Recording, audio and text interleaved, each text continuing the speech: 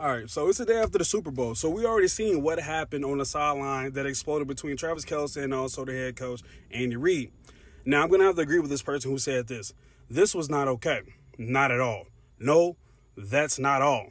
The level of disrespect is unacceptable. Any player acting like this should be benched, period. And if a man acts like this to his coach, I wouldn't ever want to be his woman. That being said, it doesn't matter if Travis Kelce is the reigning all-time reception, tight end, whatever, clutch moments. It doesn't matter if you're a fan or not of Kansas City Chiefs or a fan of Travis Kelce.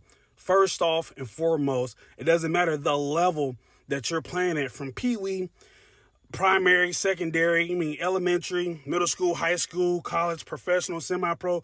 You don't act this ignorant. Doesn't matter black, white, Asian, purple, green, yellow. You don't act ignorant like this. It doesn't matter how passionate you are about the game. It doesn't matter that you wanted to be in on a certain play or you never want to get taken out of the game. Sir, you're not the head coach. You are a player. You are a player. And all honestly, Travis Kelce would not have gotten this far without Andy Reid first off. Don't say Patrick Mahomes.